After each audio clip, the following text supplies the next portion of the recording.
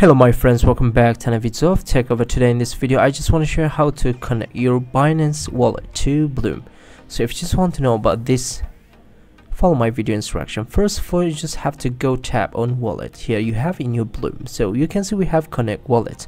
Tap on connect wallet and wait for a few seconds, and you can see we got this menu. We got Telegram wallet and TuneKeeper does not Binance wallet. So you can find it, you can tap over here and you can see we got the Binance.